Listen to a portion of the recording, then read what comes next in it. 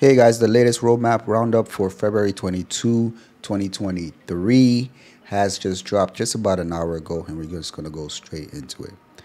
Okay, so in regards to the release view for 318, the RSI Scorpus Antares has been put into game already. So this is going to release with 318 when it goes live. When it comes to the progress tracker, they're adding new missions in regards to salvage contracts. It says here, with more civilian access to salvage ships, contract brokers are offering salvage jobs for derelicts around Lagrange points around Stanton. These brokers charge a fee for their service, so this will require some buy-in, but the contracts are free to keep any salvage material for resale. That is interesting. So this is kind of going to add to making more comparable to the mining career, because in the mining career there is a buying mechanic. You have to buy your subcomponents, you have to buy the also the charges for your subcomponents as well. So but for this you have to buy in to get the location to be able to go there and salvage as much as you can. So that's going to be interesting.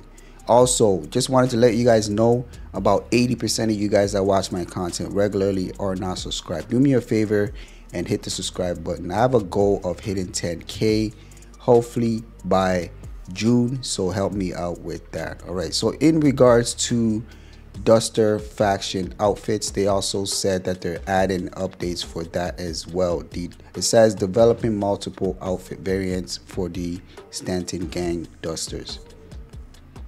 They also mentioned here master modes. They're adding also master modes to the progress tracker. It says implementing new modes to vehicles to manage their speed, components, and role specific functions. So that's going to be interesting to get into once that's finally out. Also, they also have persistent HABs here. It says previously removed from the USPU schedules. This deliverable returned to the progress tracker with this published. That is exciting that we're going to be getting persistent HABs. Along with this, I'm sure we're going to get persistent hangers soon after that as well.